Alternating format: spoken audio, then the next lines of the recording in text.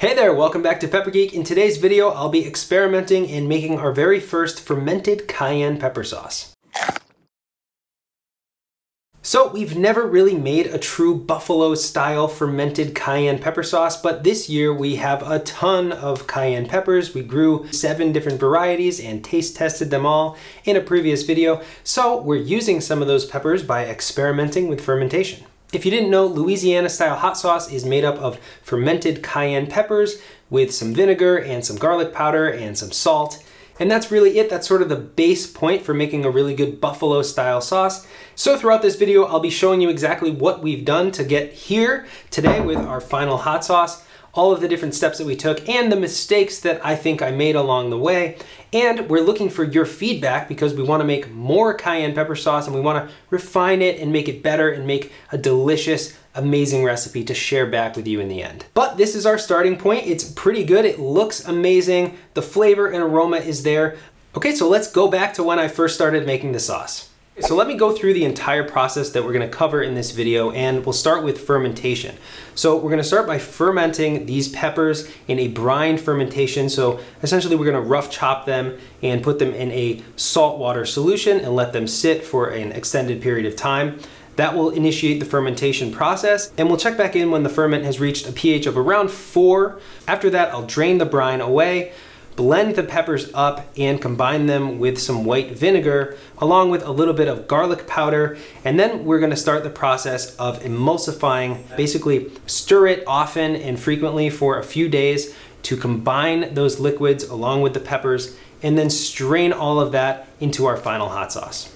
Okay, so with the process laid out, let's start by fermenting our peppers. Like I said, I'm gonna use a brine fermentation, and this is just some dechlorinated water. You'll also need a vessel to carry out the fermentation. I'm just using this ball jar. It's a pretty large one because we have a lot of peppers. Now this is optional, but this is a self-burping lid that fits right on top of a ball jar.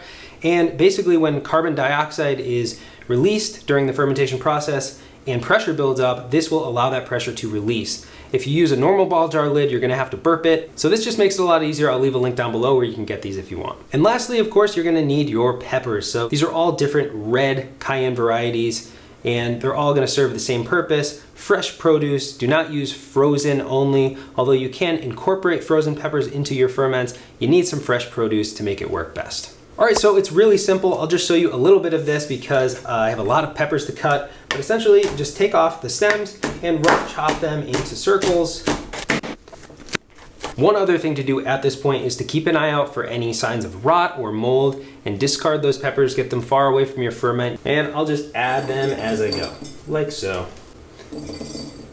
So what I did for the water is I weighed out the water. It was just over 2,000 grams. And I went for a 3% brine, so 3% salt into the water by weight, which came out to about 62 grams of salt. Okay, so those peppers basically perfectly filled this jar up. Basically, you'll see we have a little bit of room up top, and we're gonna pour the salt water into these peppers and fill it just above the peppers. And I'll leave a little bit of room there. And at this point, you wanna sort of allow it to sit for a little while, and some of the air that's trapped currently will release. You can carefully hit it from the bottom, and that really seems to work really well.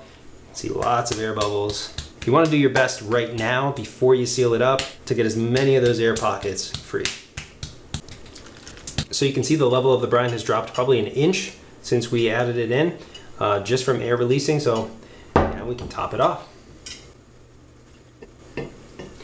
You do want to leave a little bit of space. You don't want it to be pressed right up against your lid. If you're using an airlock and the water comes in contact with the airlock, the pressure can actually push water out instead of pushing the air out. You'll have a big mess, so make sure you leave at least a ½ inch of headspace. So with that, you just want to seal it up using an airlock or anything that will release the pressure for you. Seal it up nice.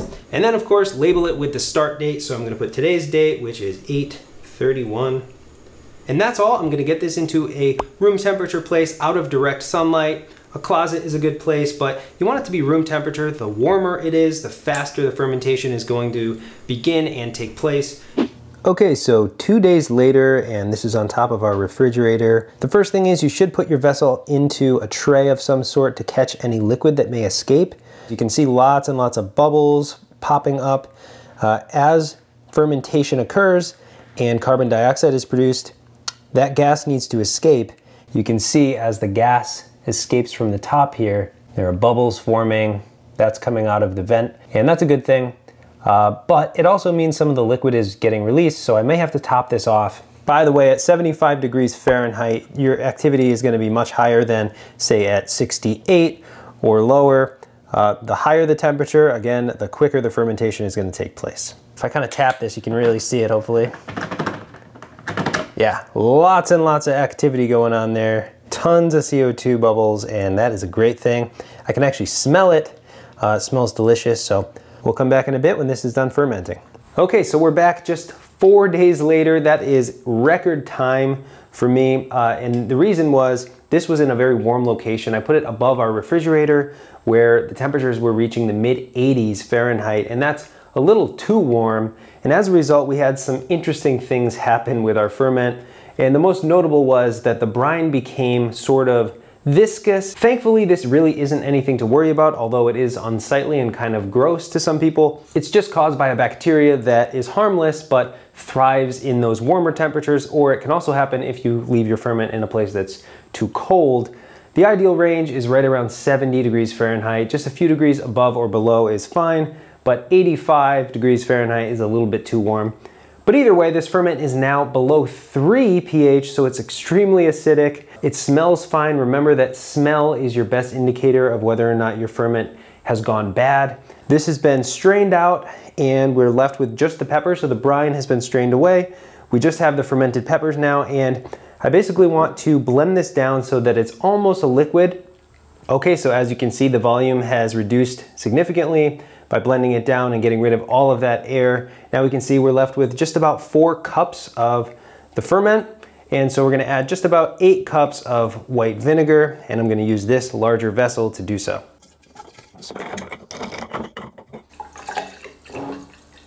4 cups of vinegar going in.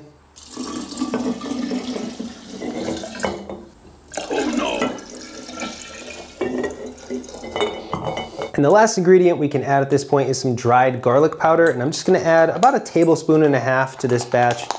Now the immersion blender is kind of a perfect tool here. You can bring it wherever you need it and get it right to the bottom where it will mix everything together from the bottom. It sort of creates this vortex of suction and everything gets blended evenly.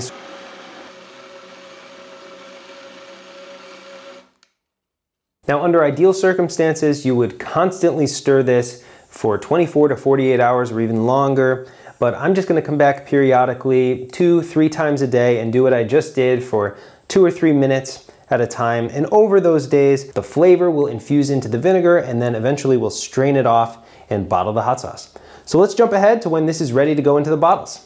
Okay, so just over 3 weeks later, and I'm ready to bottle the hot sauce. Today I will be stirring it one final time to recombine the ingredients, filtering it through a fine mesh strainer, and then finally bottling the sauce. So there it is. It's a beautiful color when it's all combined together. The next step is to carefully pour this through a fine mesh strainer. Get the sturdiest and finest strainer you can. You can also use a food mill if you have one. Those are really useful for just sort of hand cranking it, and you don't have to worry about scraping it down and getting rid of the pulp. But I'm gonna do it the old-fashioned way here with my fine mesh strainer.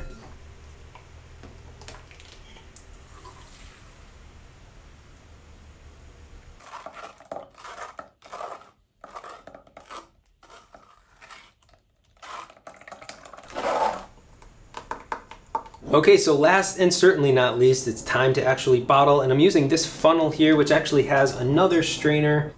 In she goes.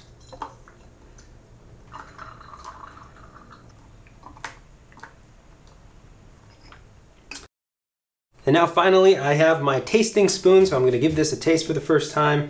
Cheers. The texture of that is wonderful. The heat level is relatively mild, believe it or not. I think there's more bite from the vinegar, but you get a bit of that fermented flavor. You get the white vinegar, which gives you that sort of zing in the back of the throat. So this was definitely an experiment, and I think the improvements that we could have made here are we could have reduced the amount of vinegar used. I think I just went a little too heavy on the vinegar, 2 parts vinegar to 1 part pepper mash by volume. I think that was a little too much vinegar. Based on the flavor, I would probably reduce that to around 1.5 parts vinegar, or maybe even 1 1/3 or 1 1/4. I don't know. What do you think? Have you experimented with vinegar quantity for your Louisiana-style sauces? We want to know. Another adjustment I would make is to add more garlic powder for this volume. The garlic flavor is definitely there, but it's sort of minor. It's more of an undertone. It's definitely not very upfront, and it leaves me wanting a little bit more garlic flavor. So of course that's a really easy fix. And the last tweak I would definitely make is kick up the heat. This really doesn't have that much heat. At least for my standards. More of the punch of this sauce comes from the actual vinegar. You get that sort of back of the throat tang that you get from vinegar. It's really acidic. And one last thing I would do differently is ferment at the proper temperature range. This was fermented far too warm. It was above our refrigerator again, and it just fermented way too quickly, and we ended up with that sort of gloopiness to the brine. Next time, we are definitely going to keep it at 70 degrees or even a little below 70 degrees so that the fermentation is a bit slower. But again, I think this is a pretty good starting point. I'm not terribly disappointed in it. It looks amazing, it smells amazing, and it tastes pretty good. It's just a little bit underwhelming. It doesn't really just smack you across the face with flavor, and that's kind of what I want to get out of my cayenne sauce. So leave your comments below, share your feedback. If you've made a really good cayenne pepper sauce, let us know what we did wrong and what we should try doing in our next attempt. Thanks so much for watching Pepper Geek, and I'll see you next time.